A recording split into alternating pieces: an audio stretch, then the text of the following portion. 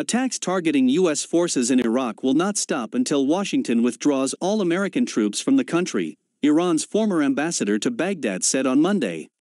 Speaking to Tasnim, an Iranian news agency affiliated with the country's Revolutionary Guards, Hassan Danaeifar claimed Iraqis do not tolerate the presence of U.S. troops in their country. Danaeifar, a Revolutionary Guards officer who served as an ambassador to Iraq from 2010 to 2017 said, "If the Americans want to concentrate their troops more in the Kurdistan region and northern Iraq, they will be dealt with there as they have been dealt with in other parts of Iraq, because the Iraqi youth do not tolerate the presence of foreign troops in their country, so attacks on U.S. military bases will continue." Rocket attacks on U.S. bases in Iraq have shown that you can trouble the Americans using basic equipment and weapons, he said. The U.S. has no choice but to withdraw its troops from Iraq, he added.